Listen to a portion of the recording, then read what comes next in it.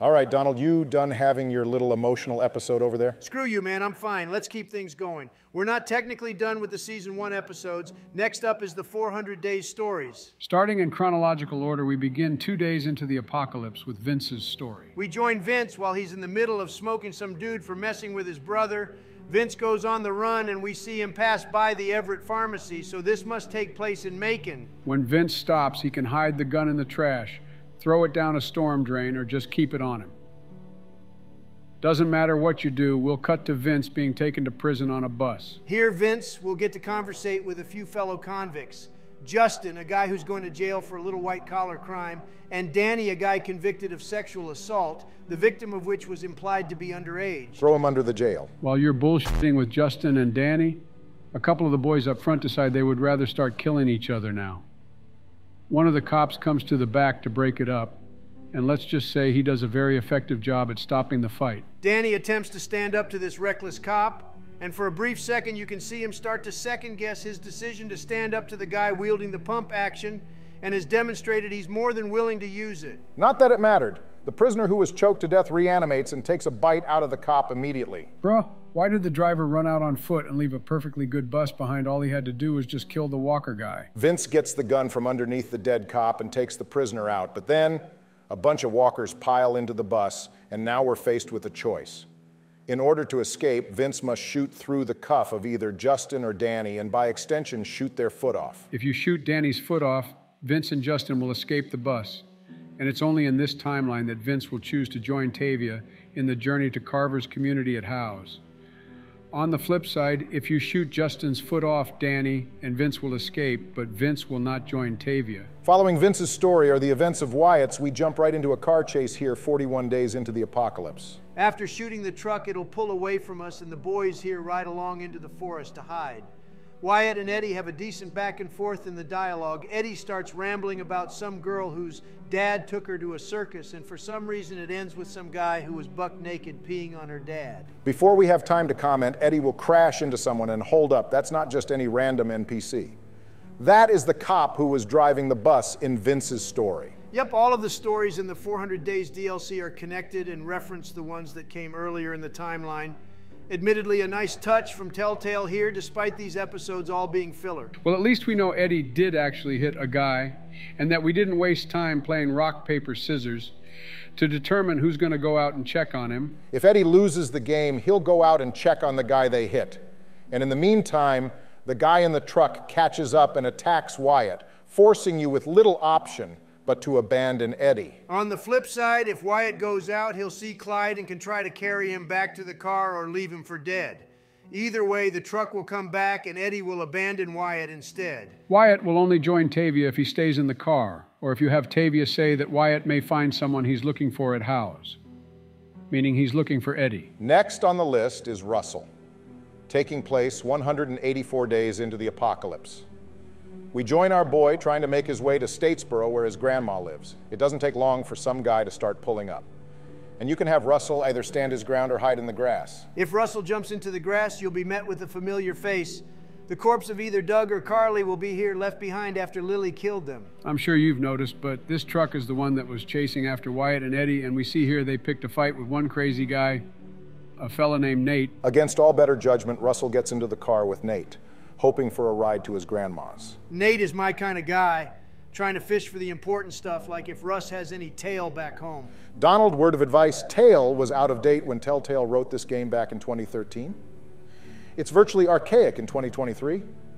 Don't ever say it again. While the boys are driving, Nate tries to get Russell to rate a female walker. 6 out of 10, I guess. And this is why you don't get into cars with strangers. After our liaison with the walker, we stop at a gas station and start getting shot at. And for once, it looks like Nate is going to be a team player. He almost makes you think he isn't a complete nutcase. Aside from the first run, Nate and Russell do work as a team, covering each other so they can flank around to the side of the building and get the drop on the person shooting at them. When we get inside, our assailants are just an old couple who Nate seems to have a history with. Did that old guy just refer to Russell as a spook? That slur got to be older than he is. The old guy begs us to leave, and Russell has two choices. He can either stay with Nate or get away from this crazy fucker as soon as possible. As for getting Russell to join with Tavia, it's pretty difficult and has nothing to do with your final decision. Russ will only go if you have Tavia say that the group of survivors will find people they're looking for. Russell will come hoping to find his grandma. Next up, 220 days into the apocalypse, we join up with Bonnie and Leland in the rain having a little would-you-rather conversation. Speaking of which, would you rather have lobster claws for hands or a snake for a tongue? That's a dumb question, Joe. Lobster claws is the obvious answer. Barack, I expected better out of you. Snake for a tongue is far superior. Yeah, all right, Orochimaru. Leland points out that you don't have full control of the snake, so have fun with a fully sentient creature getting in the way of running your mouth. After a short bit, Leland's wife Dee will show up and... Dee's nuts? Don't you dare Dee's nuts me again. Dee will show up and suddenly a bunch of tension will start sparking when it's clear that Bonnie and Leland like doing a lot more than talking about lobsters. Leland and Dee start arguing, which is promptly interrupted by a chase scene during which Bonnie gets shot. How kind of Dee to stop Leland from coming to help Bonnie. Anyway, we make our run down into some cornfields and play hide and seek from the people chasing us. Soon Bonnie will hide behind a tractor, and when someone starts slowly approaching, Bonnie will fold them with a piece of rebar, and it's Dee. Oops. Dee and Bonnie have a short conversation which ends with Bonnie being called a junkie. And then Leland shows up and finds his wife dead. Depending on the conversation, Leland will either run with Bonnie or stay behind with Dee and presumably be executed. Bonnie is the only survivor here guaranteed to go with Tavia, which is a given since she's the only one who has a prominent role in season 2. Yeah, as a resident fuck-up. And with that, the final story of 400 Days is Shell and Becca starting 236 days in the apocalypse. We join a small community at the gas station Russell and Nate were at during the end of their story. There's a bunch of familiar faces. Vernon's people are here. Apparently things didn't work out with the boat they stole from us. That motherfucker stole our boat and didn't even manage to get anything done with it. He's lucky he died off screen. Roman's group has a pretty good setup. Vegetables, walkers being used as watchdogs, and even some music. However, the group's peace is disrupted when some guy breaks in and tries to steal our supplies, and now we have to decide what to do with this guy. Let him go with a little food or kill him now. Now, I'm fine with letting him go. What I'm not cool with is giving them any supplies, bro. Better just get lost. Shell will end up being the swing vote here. If you kill this guy, Roman will take him out, but all the happy, fun time stuff is done as the group is apparently unable to cope with the reality of their situation. If you let him go, this guy will come back with some of his friends, and they'll end up killing Boyd in the attack. As you might expect, no one is particularly happy about any of this. Least of all Stephanie, who ends up trying to escape with a bunch of seeds, medicine, and ammunition about 3 weeks later. Now we're faced with another situation where we need to kill someone. Shell is given a chance to go back and get her gun and to let Becca know what's happening. However, there's another choice. Take the keys and haul ass. Something Becca seems to protest against. If you do go back to kill Stephanie, Shell and Becca won't be willing to leave with Tavia unless you tell them there are people of all ages in the community. If you do run from the pit stop, they'll follow her. And that's the end of the story. We'll pull away and see Tavia, who has been tracking down survivors to bring to a community up north. She meets with the group and offers them all places in the community. Depending on your choices, the survivors will follow Tavia, and we'll see them in short cameos in season 2. Overall, this DLC is pretty decent. The worst of the bunch is probably Shell and Becca. Pretty uninteresting premise and no action or comedy. At least Wyatt and Russell have some comedic moments in their stories. And as much as I don't like Bonnie, her episode is the only one that actually counts for anything going forward. Overall, I think the 400 Days episodes average out to mid-tier. There's some good, bad, and a lot of stuff in the middle. Now we continue on to rank the season 2 episodes. First up is All That Remains. We meet back up with Clementine a few months after the end of season 1. She found Omid and Krista, and now the happy trio are scouting out a gas station. Krista and Omid stupidly leave Clementine alone to do God knows what in that restroom. That's 3 strikes. You're out of my book. 1, they're bumping uglies when no one has bathed in who knows how long. 2, they're doing it in an abandoned gas station bathroom, which is trashy behavior even in normal times. And finally, 3, Krista is pregnant. Lee would not approve of them leaving the 9-year-old to enter the bathroom alone unsupervised. And rightfully so. After a short time in the restroom, a girl named Michelle corners Clementine and starts going through her things at gunpoint. Damn, the apocalypse wasn't kind to your wife, Barack. Very funny, Donald. I bet you were up all night thinking of that one. The girl starts demanding Clementine's signature hat, and then Omid comes in to try to sneak the gun.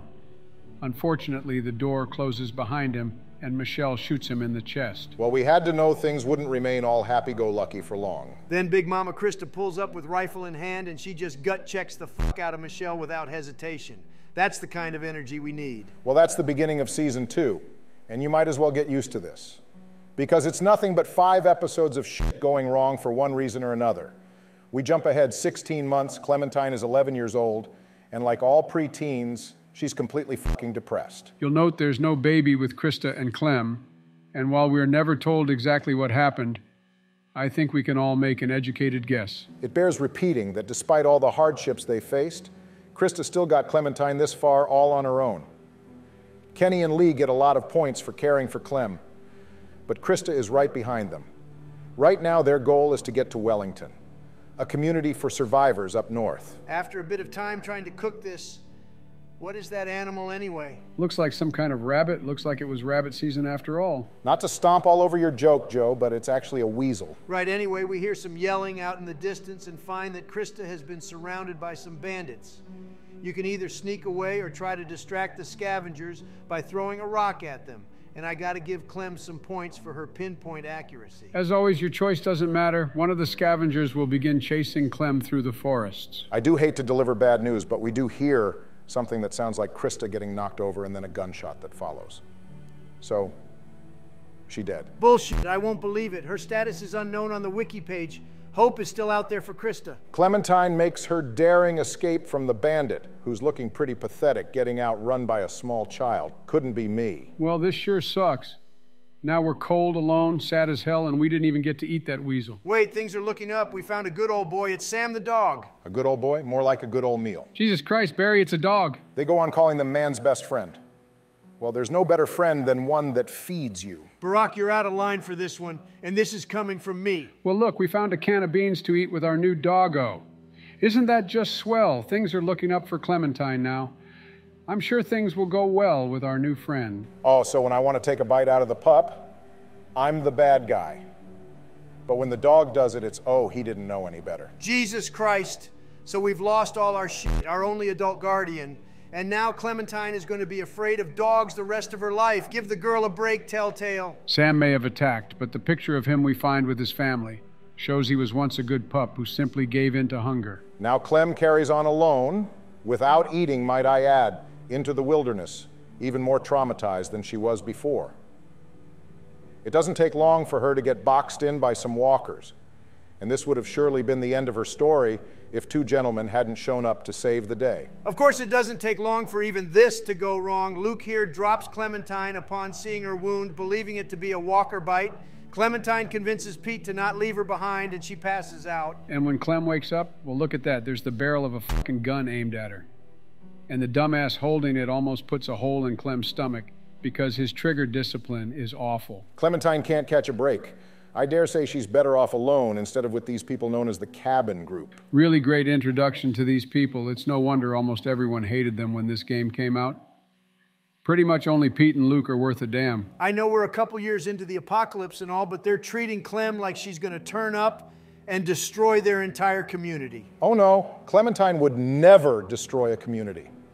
It's only a coincidence that every location or group of people she ends up with gets decimated shortly after arrival. After a brief examination by the doctor, he concludes that Clem's bite is, well, it could be anything. So let's lock the tired, hungry, traumatized, and injured child in the shed when it's basically winter. I hate these people. Lee didn't die for this. Obviously, Clementine doesn't take this lying down. She sneaks out of the shed late in the evening and gets to work looking for a needle, some peroxide, and bandages. There's a few ways to go about getting supplies here. First, Clem can either sneak into the cabin via a trap door at the bottom, or she can get Alvin's attention after Rebecca is done yapping in his ear. If you persuade Alvin, he'll bring you some bandages for your arms and a box of apple juice. Oh, hell yeah. Alvin, my man, you're cool in my book? That apple juice finna hit, but we'll save that for later. Clem carries on inside from under the patio and can find a needle in the restroom. While you're there, Rebecca will come in, and you'll accidentally hear her let it slip that the baby she's carrying might not be Alvin's. And I will be putting that in my back pocket to use against her later. Once we've got the needle, you can take a bit of time to explore another room, and Clementine can pick up a watch. If they're going to treat Clem like she's some kind of deviant, might as well act like one. Moving on into the final room, we accidentally meet up with Sarah. Thankfully, she doesn't alert the household. With Sarah's help, we get a bottle of peroxide and head back into the shed to engage in a game of Operation. This got to be the least fun game of Operation ever. What happens next is not for the squeamish. Make sure you take a hit of that apple juice before you start. Clem is going to need it. First, Clem begins by pouring the fucking bottle of peroxide directly onto her arm. Damn it, Clem, you're supposed to take a rag and dap a little of it onto your wound. After another hit of your juice, you begin the fun part, stitching Clementine's wound. And if you thought Telltale might let you skip over this with a cutscene or fade to black or something, you're crazy. Now, you're going to sit here and suture Clementine's dog bite all 4 motherfucking times. Listen, I know you all look up to me. Good joke, Donald. As I was saying, I know you all look up to me, and I know I'm a super tough guy and all, but ain't no way I'm stitching my own arm like that. Same, I guess I'm just dying. After one last sip of the juice, you bandage Clem's arm, but just then a walker comes up and attacks Clementine. After she fights it off all on her own, the group of adults finally show up to check on her, and Clem drops one of the coldest lines in the series. I'm still not bitten. Holy W, Clementine. Well, now that they're certain Clem wasn't bitten by a walker, they finally let her inside. After this long episode of terrible events, Clementine finally catches a break and gets a nice warm meal. We have a decent talk with Luke, reminiscing about the old days with Lee. Nick even came by and apologized to us. Things are finally looking up, and here comes Rebecca. Time for this grown-ass, whole-ass adult woman to begin beefing with an 11-year-old girl. But what Rebecca doesn't realize is that Clementine can give as good as she gets. Whose baby is it? Excuse me?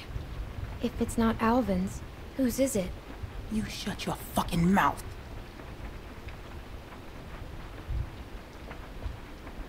You should probably think about being nicer to me. Getting pressed by a kid under half your age is absolutely crazy. I'm telling you, man, these Gen Alpha kids are something fierce. Half of them can't even read. We cut to the next day, and Clem is out on a little hunt with Pete and Nick. And we learn that apparently Nick also almost gut-checked his uncle, too. Maybe we don't let this guy carry a gun around anymore. As we continue walking, we come across some guys who weren't too lucky. As we search them, we find one of them alive, and it's one of the guys that ambushed Krista in the woods. Bro's out here begging for water. Well, I'm begging to know where Krista is. Cough it up and maybe I'll give you a sip. Bro jumped a woman and a small child out in the wood. Fuck him. Have fun looking up at us from hell. We suddenly hear Pete let out a yelp and see he's been bit on the leg. Right after that, a ton of walkers start pulling up, and now we've got a choice. Either run to Pete or run to Nick. If Clem goes to Pete, Clem will help him kill a walker that attacks, and the two watch Nick haul ass. If you go to Nick, Pete will be unable to defend himself from the walkers that attack him, and he'll die right there on the spot. Naturally, Nick gets angry with you here, but in the end, you both dash away into the woods, and that's the episode. Damn, this episode felt kind of short. Not gonna lie, All That Remains isn't great at all. Pretty weak start to the new season. The episode legitimately peaked in the first 5 minutes with the death of Omid, which was just a bit of a shock factor. And then we're separated from Krista almost immediately after, almost like all we went through at the end of season 1 was pointless. We should have gotten at least half the episode with Krista. All but like 2 or 3 of our new friends annoyed the shit out of me too. In fact, I'd go as far as to say the only good thing in this episode was Clementine. I seriously wouldn't play this episode if I weren't invested in Clem's story. I do think that's the crux of the issue with this episode and a lot of season 2 going forward. Most of this BS doesn't matter to me. But what does matter is making Clementine happy. But we're not ranking Clem's character here, it's the episode. So I say we put the episode in bad tier. Nah, Barry, you're being too nice. Season 2, episode 1 is straight doo-doo and belongs in the trash bin. Don't hit anywhere near as well as season 1's first episode. All right, I'll concede on that and stick All That Remains in the trash tier. Moving on to episode 2, we have A House Divided. If you went with Nick, he and Clem will end up in some shed. Nick is a useless sack of nothing. So it's up to Clementine to find a way out. He starts drinking some leftover whiskey in a jar. But that whole part is pretty depressing, and Nick isn't even the one who got bit. With Pete, you'll end up holed up in a truck. Pete contemplates cutting his bitten leg off, but backs out. Yeah, the last thing we need is Pete's tropical punch Kool-Aid bursting out everywhere. Thankfully for Pete, there's a pack of expired cigarettes. I'd say that shit's bad for him, but I think the walker bite will kill him first. Cutting ahead a few hours later, Pete is well and truly done for, so he resolves to distract the walkers so Clem can make a run for it. You can try to convince him to follow you, but he's too weak now, so we run off, leaving him behind. Of course, the sensible guy is the first one to bite the dust. When Clementine makes it back to the cabin, she fills Rebecca and Carlos in on the events, and they go off looking for Luke and Alvin. Carlos asks us to look after his daughter. And I think it bears pointing out that Sarah is the older of the two. Anyway, when we meet her, she greets us with a photobomb. And just like that, I hate the girl. Sarah will also want you to take her picture as well. You might want to avoid doing so, but it doesn't really matter if you do. If you thought getting your picture taken without your consent was bad, wait until she pulls out a fucking gun and points it directly at Clem's face. That's twice now that someone in this group has put a gun in Clem's face, and I'm really not a fan of it. After showing Sarah how to use the gun, she'll see someone return to the cabin, and it's not someone who should be here. Naturally, it falls on the 11-year-old to handle this grown man at the door. Gotta give Clem points. She's capable of facing off with Carver with a stone-cold attitude. Sarah demonstrates that she's completely awful at hide and seek, and the man here catches her going into a room. We follow him up the stairs, desperately trying to cover things. It's here that the man will leave you alone if he doesn't find anything. However, if you took a picture of Sarah, he'll find it on the floor and immediately drop all pretenses and start speaking more honestly with Clem. Well, now that we're done with the stranger danger PSA, the adults finally return and we fill them in on Carver, so we have no choice but to get out of here. So the group packs their things and sets out on another journey. On the way, we'll go looking for Pete, and Rebecca apologizes for her behavior the other day. Yeah, I bet letting her know we had the juice on her scared her into being nice. We find Pete, and as we can expect, he's dead, his guts torn out, and a bullet hole in the head for some reason. Pete didn't have a gun, which means someone passed by and did this. Easy to assume it was Carver. Nick will fall into a state of depression and lag behind the group as we continue on to a 5-day-long journey. We come across a mountain with a ski lodge on it and decide to cross the nearby bridge to get there. But first, we need to scout things out. Now, Luke offers to go, but who do you think he's taking with him to watch his back? Perhaps any one of the other grown men? Nah, he'll take the little girl into danger instead. I'll give Carlos some points here. He actually vocalizes that Clem is a child and should stay back.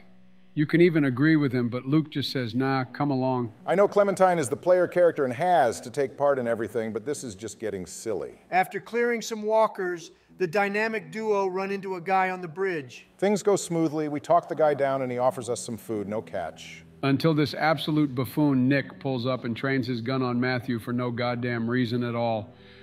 Luke plainly yells at Nick to not shoot, but I guess he's hard of hearing or something. Jesus Christ, Nick might just make me a gun control advocate. Some people really aren't meant to bear arms. When we get to Matthew's shed, Clementine goes in looking for food for Becca, because Alvin simply can't do that himself. We find a sick hunting knife and a can of peaches. After that, we keep moving up to the ski lodge. Clementine climbs up to the top of the tower to scout the area, and we see some lights out in the distance. But we're interrupted by a group of individuals already living in the ski lodge.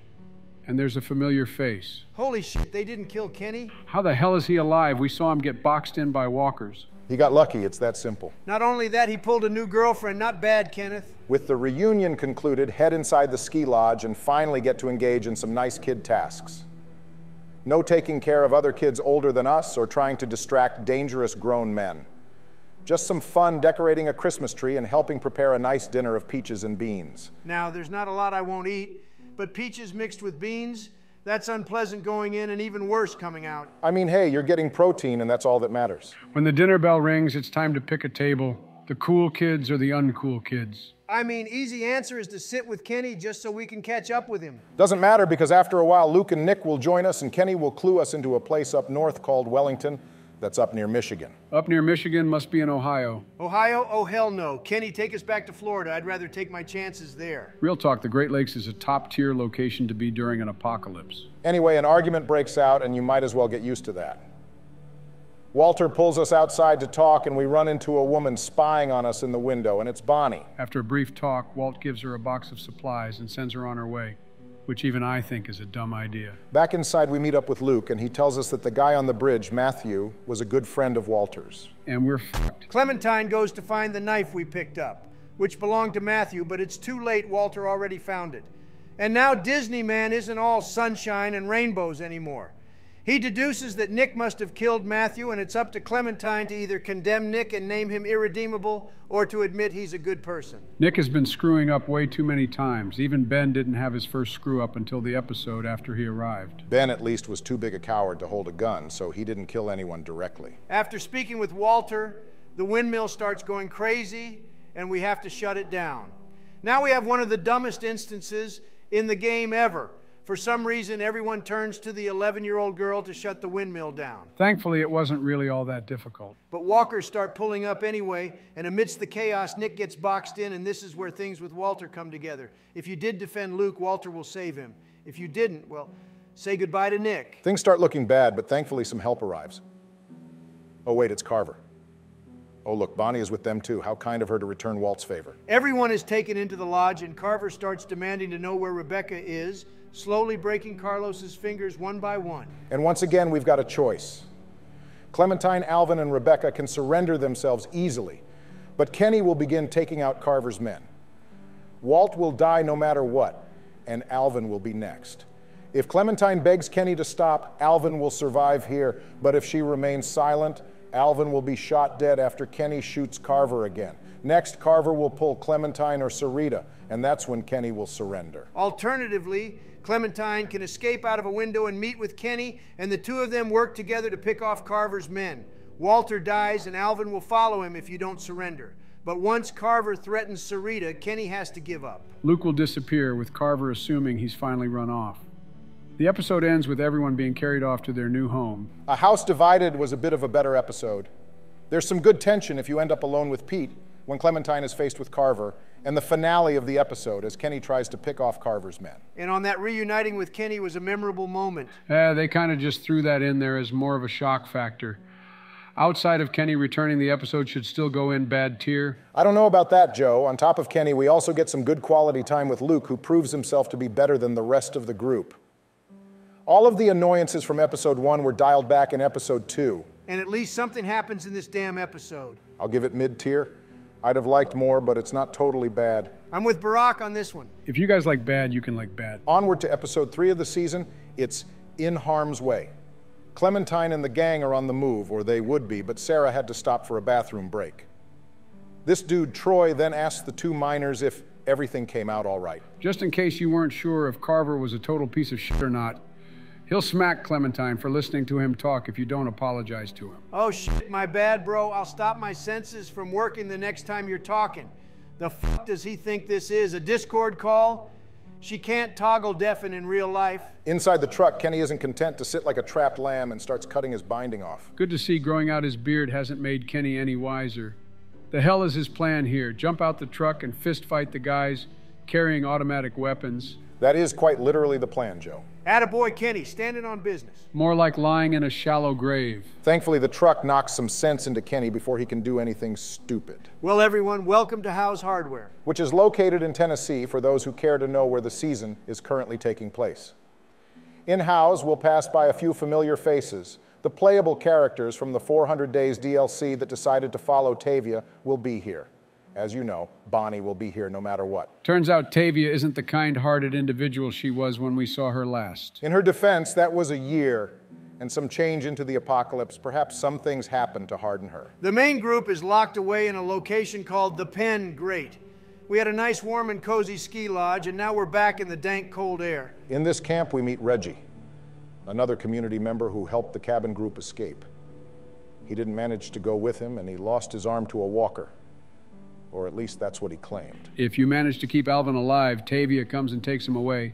He says things will be fine, but I wouldn't bet on that personally. If Nick is alive, he'll sit down somewhere and be useless the entire episode. I'm not even sure they gave him speaking lines in this one. They probably didn't expect anyone to save him. There's a couple other survivors in the pen with us. Jane is sitting alone, brooding like the loser she is, and Lee 2.0 is here too. That's Mike, and I'm sure it's only a matter of time before Kenny asks him if he can pick the lock to the gate and suggests he can bash a couple heads. Moving on, it seems Kenny has caught the same virus as everyone else because now he's asking Clementine to do everything. Clem goes around looking for a way out. We have no luck, so we turn in for the night.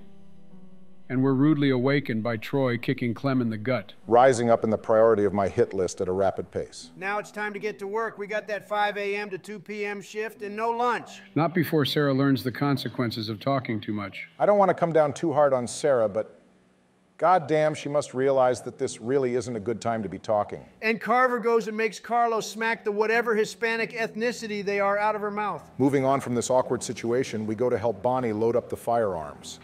Actually a decent task for a kid. Color me surprised. I was sure they'd make Clem go out and clear the perimeter alone or something. Bonnie tries to make amends for leading Carver back to the ski lodge, but I'm not trying to hear that, especially not after she gives us this bum-ass jacket. It doesn't look that bad, Barry. Tavia agrees that it's ugly, and I trust her taste in clothing more than Bonnie's. Our next task is in the greenhouse, simply farming, just cutting off some dead leaves and stems and saving them for composting and harvesting the berries. Shit, I'm about to boot up Stardew Valley. Hate to rain on your parade, but Sarah is here too, and she's not looking too good. Reggie is the one responsible for us here. And apparently success means he might just get out of the pit. When Clem and Sarah get to work, Sarah is hesitating, and your options are to either help her or focus on your own task. For some reason, Reggie wants Clem to guide Sarah along, even though that's his job. After an awkward head pat, you make your decision, but no matter what you decide, someone's work will not be done, and Reggie will pay the price. After a brief conversation, which doesn't seem to go in Reggie's favor, Carver will shove Reggie off the roof to his death. Well, he got out of the pit like he wanted. Too soon, Donald. Clementine meets back up with Bonnie, and she tells her that Carver told Reggie to come back next fall. Come on, guys. His body is still warm. Making our way to Luke and Mike with a bucket of nails, we'll catch them fighting. Nah, Mike can't be Lee 2.0. Lee Everett wouldn't be getting pressed by Kenny like that. Walkers start attacking, and apparently neither of the big guys wanted to look out for the girl. At this point, Clementine might as well be alone. Long story short, Troy shows up and saves the day, and Clementine leaves but is abducted by Luke, who managed to sneak his way into the compound. We took a vehicle to house. How the hell did Luke keep up on foot? Don't worry about it. Anyway, Luke fills us in on a massive herd of walkers closing in on the area and wants Clementine to get 2 walkie-talkies so he can keep in touch. Next up, we pay a visit to Carver, and if he survived episode 2, we'll find Alvin beaten and bruised in a chair. Carver has some BS talk about how the future generation needs to be stronger than the adults, and how his and Rebecca's kid will be raised to be strong, and yada, yada, yada. Carver pulls the "we're not so different, you and I," and we return to the group to discuss our escape. Kenny suggests drawing herds to the compound and escaping in the chaos, while Rebecca wants to hold out for Luke to come up with something. We decide to do both.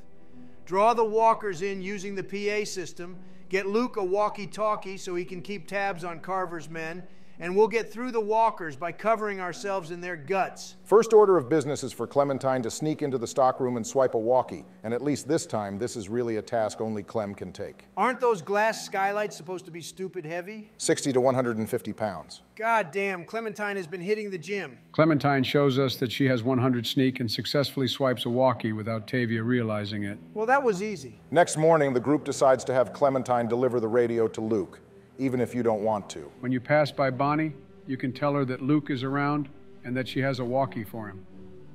Bonnie reluctantly lets Clem go.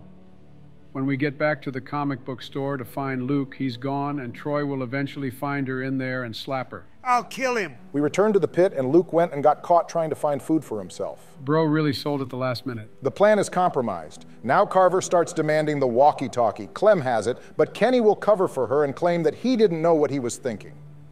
But Carver definitely will not forget that. Yeah, but Kenny might, because Carver starts beating the brain matter out of him. Carver probably wouldn't have stopped if Bonnie didn't show up to warn him of a breach.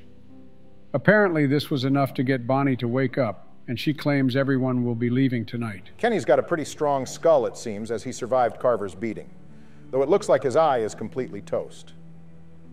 The group decides to meet up at the Parkers Run Civil War site, and Clem goes off to set off the PA system. When we get to Carver's office, you'll see Alvin, if you survived episode 2, still out of it and covered in his own blood.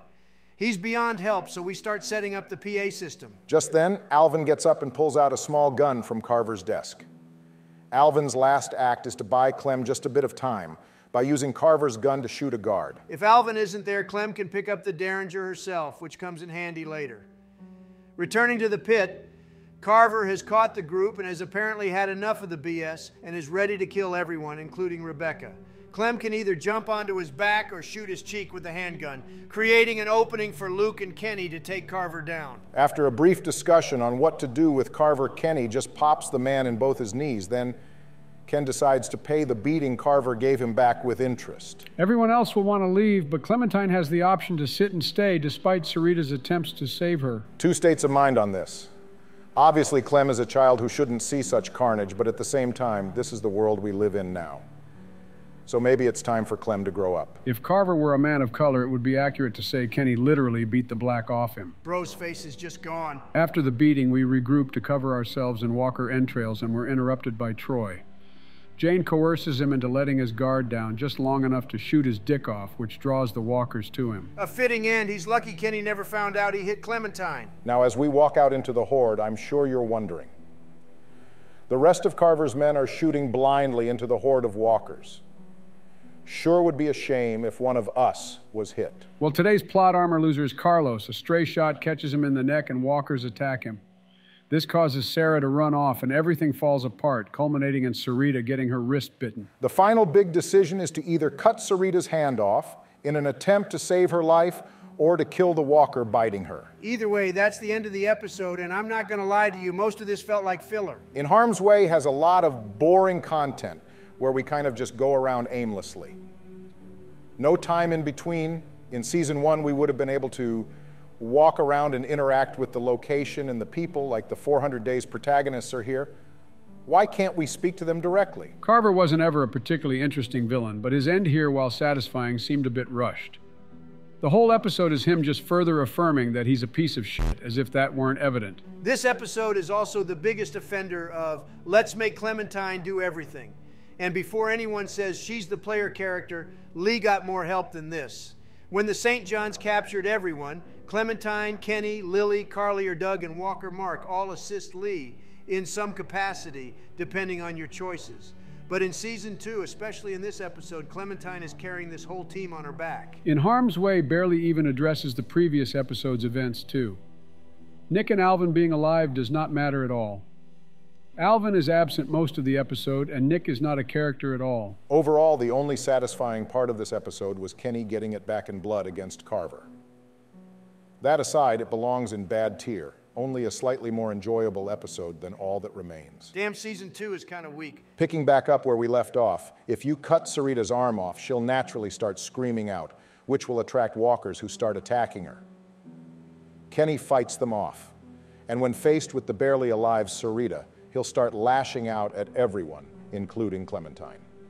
Kenny is frozen with shock, and you can convince him to leave, or you bring your hatchet down on Sarita to put her out of her misery, which Kenny will not appreciate. Alternatively, if you killed the walker, Sarita will be in shock of her bite. Kenny will show up and help her out, denying that she's really bit. They leave Clementine alone in the horde. Thankfully, it seems Rebecca is also having a hard time getting through. And with Jane's help, the trio get through the horde safely and head to Parker's Run. When we get there, Bonnie and Mike are waiting. Luke and Sarah are missing. Nick, too, if he's alive, and Kenny is sitting alone, or with Sarita. Talking to Kenny right now is a lost cause. So we head off with Jane to go looking for our missing members. On the way, Jane will teach Clementine some survival tactics, like her takedown technique by kicking the knee. While we're passing by, it seems the writers just decided Nick survived long enough, and we encounter him as a walker stuck in a nearby fence. Again, only if he made it past episode 2. We come across Sarah's glasses and then hear both her and Luke trapped in a trailer somewhere. Jane and Clementine work together to get inside and find Sarah curled up in the fetal position. The walkers start to break in, so we have to escape out of the skylight. Sarah isn't budging, and it's up to Clem to either make her get up and leave, or we leave her behind to be devoured. On one hand, saving Sarah is the right thing to do. But on the other hand, she's pretty much a dead girl walking the entire rest of the episode. Jane did have a point about one thing. You can't make someone keep going when they don't want to, especially not when they put you and the rest of the team at risk. I leave her behind. I mean, she's a determinate character. She won't be with us for much longer. Back at Parker's Run, we set out to find Rebecca pacing around and Kenny sitting in a tent, mourning Sarita. Eventually, we'll be able to talk him out so he can help Rebecca while the rest of us go out looking for supplies and shelter. With Bonnie and Mike, we go to a museum and come across 2 big containers of water, which I can't realistically believe no one has found. We also get a run-in with a raccoon. Perfect dinner. Probably a good thing they didn't catch the raccoon. The last thing we need is the zombie virus overlapping with rabies. When we catch up with Jane, we'll go to an observation deck, and while we scope it out, some guy shows up and starts dumping the contents of his bag into the trash can. Jane and Clem hold him up, and this guy reveals himself as Arvo. We can either rob the guy for all his medicine, or we can let him go, but we'll steal his gun all the same. Clementine leaves Jane alone and returns to the main group, shortly after Rebecca starts going into labor. Which, yeah, that's just what we need right now. Making it to the deck, we find Luke and Jane having an affair. It bears repeating. It's been less than 24 hours since we all got done covering ourselves in walker guts. Donald, please, I'm begging you to stop. It wouldn't be such a big problem, except Luke was supposed to be watching the perimeter instead of having 5 minutes of fun. Rebecca starts giving birth, so it's up to the rest of us to fend the walkers off, first by securing the gate. We try to block it with a cannon, but that causes half the deck to collapse, damn near kills Jane, and taking Sarah down if she's still with us. Of all the characters in the season, the one that confuses me the most is Sarah. The game made a point of telling us that we taught her how to defend herself, but nothing comes of it. Sarah does close to nothing in episode 2, and in episode 3, she's kind of just there to be a punching bag. She either dies in the trailer park, and if you do save her, it's just so we can see how broken she really is. You could realistically remove Sarah from this season and almost nothing impactful would change. Anyway, we cut the rest of the deck loose to stop the walkers, and Rebecca finally gives birth to her son, who we'll come to know as Alvin Jr. We spend some quality time with the baby, and we'll later find Jane getting ready to leave. Luke will throw a fit over this, but we have more important matters. We need to find a new location, but Rebecca doesn't seem physically capable of moving. The group heads out into the snow, and Rebecca collapses, and we leave her sitting on a tire. Just then, Arvo returns to exact revenge on us. Revenge for what? You don't necessarily have to steal from him. I think the assumption is he's coming back because Jane steals his gun, regardless of what you do with the medicine. Well, that's annoying. Well, more Russians appear and hold the group at gunpoint, and in the middle of the argument, Clementine notices Rebecca slumped over, and she then reanimates into a walker. The final choice here is to either have Clem shoot Rebecca herself or call on Kenny to do it. Either way, both groups begin shooting wildly, and that's the episode. Amid the Ruins is a bit better. At least it isn't Clementine doing literally everything all by herself anymore. Yeah, but like you said, Barry, the episode just doesn't do anything with your choices. Nick dies off screen, Sarah dies no matter what you do, and Kenny is angry with you no matter how you handled Sarita. The notable thing about this episode is giving us some alone time with Jane, which I suppose wasn't too bad. As well as introducing us to Alvin Jr., though we have no reason to care about him besides the fact that he's a baby. Another weak episode in my books, bad tier? Trash tier. It's no better than episode 1. I'll give episode 4 a break and put it in bad tier. It builds on the connection between Jane and Clementine and shows us more of Kenny's sanity slippage, which will be vital to the final confrontation in episode 5. Everything else about the episode sucks, though. And now we're on the final episode of the season, no going back. We open up where we left off, and it's absolute chaos as the firefight breaks out.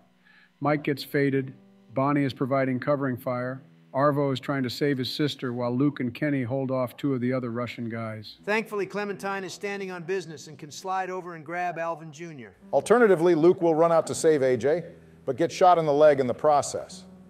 But that happens regardless. From here, Kenny is holding it down, saving Luke from a guy who tries to finish him, and then he takes Arvo hostage in an attempt to end the conflict. However, Arvo's sister Natasha reanimates and attacks Kenny. Clementine stops her, much to Arvo's dismay. The final Russian guy gets the drop on Kenny, but Jane returns and gives him a taste of her knife, and Kenny executes him. Alvin Jr. ain't even 24 hours out of the womb, and he's already having to survive his first shooting. He's a true American. Rebecca is dead.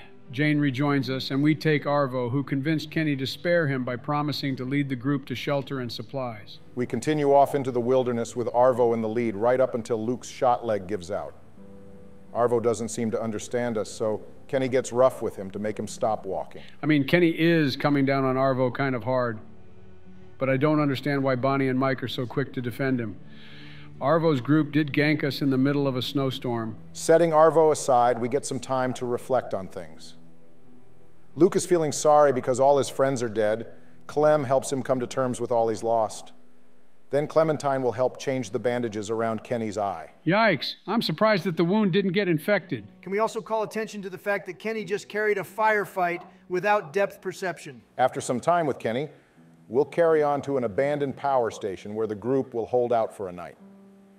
It's here everyone gets to sit down and enjoy one last happy get-together before the shit hits the fan. We learn here that it's apparently Luke's birthday, or at least close to it. He also went to school in art history. Luke got lucky thanks to the apocalypse. He won't have to worry about getting hit with those student loans. See, you guys don't need student loan forgiveness. Just wait and I'll cause a zombie apocalypse instead. We've also got a bottle of rum, which Clementine can use to lure Jane and Kenny back to the group.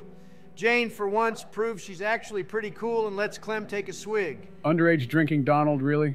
Lee would be turning in his grave. Oh, please, nothing wrong with a little imbibing while supervised. Well, Kenny probably doesn't agree with you there. Though it's not like Clem really drank anything.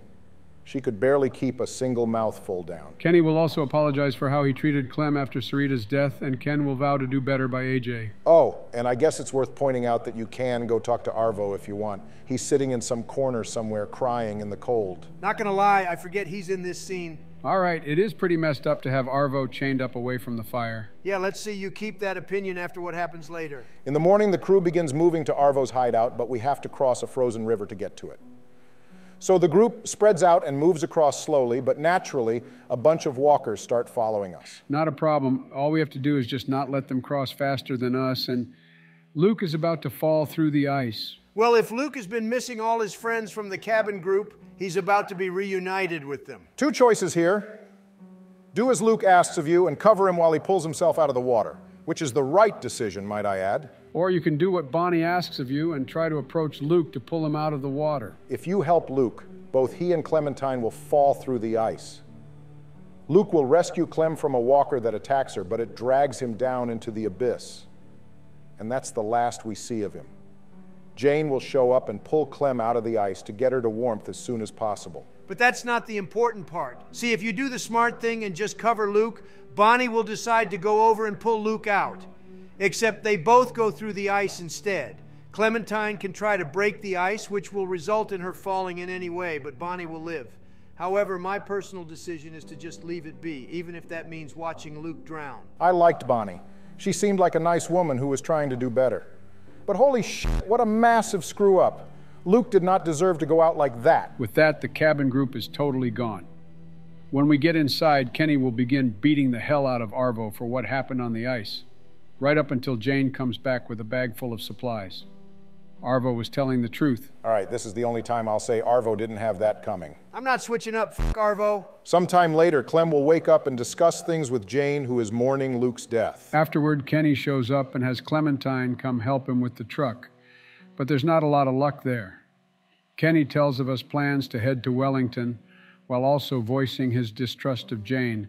And so begins the Kenny versus Jane setup. Back inside with Jane, we hear her side of the story. Jane argues that Kenny is falling too far off the deep end and is comparing him to Carver. I won't lie, Kenny is definitely slipping. That's nonsense. Kenny hasn't intentionally harmed anyone who didn't deserve it. It's not like he's snapping on Mike. Both parties have their points here anyway. Kenny gets the truck up and running, and now the group decides on where to go next.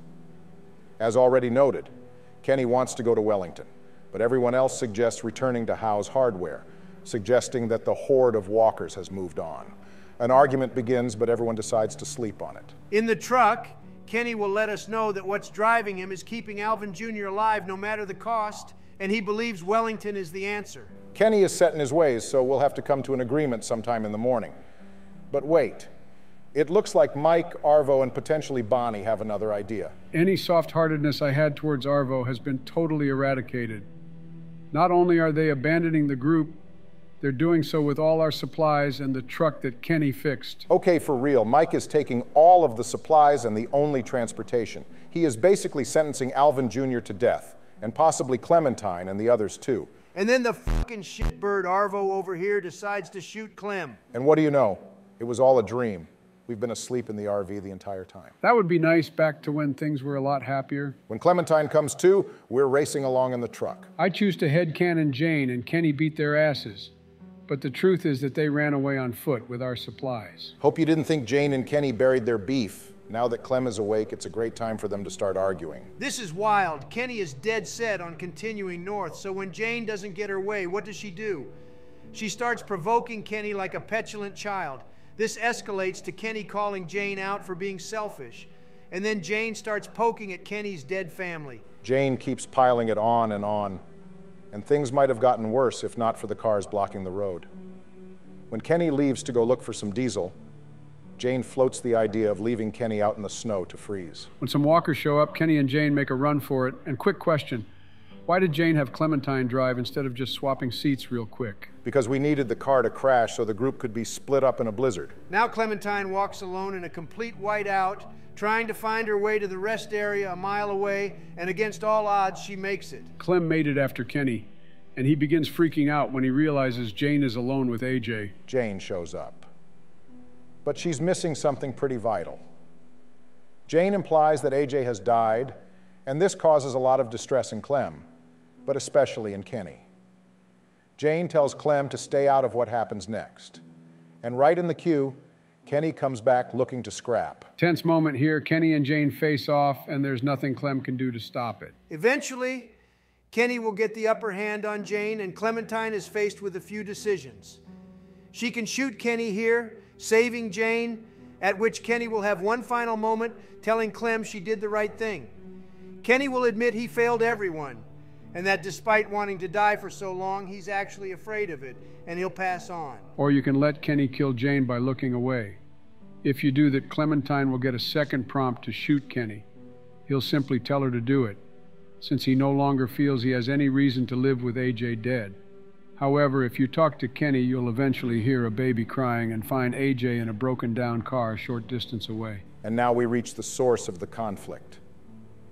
This entire ordeal was manufactured by Jane just to make Kenny snap so she could remove him from the picture. Caring not for the fact that Kenny is a useful protector and that AJ damn well could have frozen to death being alone in that car. All Jane had to do was just come back in with AJ and things might have been all right for everyone, but no, she had to prove a point about Kenny being crazy, even if it meant dying. I do like Jane, but even I'll admit her plan was dumb as hell. Now things get a bit complicated here. There are multiple endings to season 2. Clementine can end up alone with AJ, which may look cool, but it doesn't make a lick of sense at all. No shot does an 11-year-old girl successfully take care of a newborn all by herself in the apocalypse. Then there's the endings with Jane. You'll go back to House, which is both devoid of any walkers or survivors. A family of survivors will show up. Clementine can either advocate to let them in or send them away. Lastly, we have the endings with Kenny. It turns out Kenny was right about Wellington all along.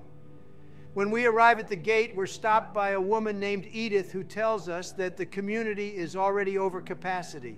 This prompts Kenny to beg her to let the kids in, even turning down the bag of supplies they offered. This scene is arguably even sadder than Lee's death. Clementine can be adamant about not leaving Kenny behind, but Kenny is just as stubborn. He wants the kids safe no matter what. Edith comes back and says the kids can come in, and this begins the farewell between Clem and Kenny. If you decide to go to Wellington, you'll leave Kenny behind, and he'll never be seen again. Back in the day, the Kenny versus Jane debate used to be heated and very divided, but with time, people have come to understand Kenny was always right for Clem and AJ, and the conversation here is proof of it. I mean, just listen to it. Just take the kids. What? Please, just take the kids. It's too dangerous out here for them. Kenny, It's just a little girl and a baby boy. You can make room for that. You can take back the supplies you gave us if that helps. Please, just... I need them to be safe. And it's safe in there. I know that. Just ask someone, please. They won't make it out here. Please. I'll ask. Just give me a second. You don't need to look at me like that. This is for the best. We're not staying here without you. Yes, you are. No, we're not. Yes, you are!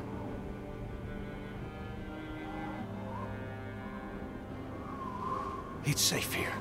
You two will be safe. That's what's important now.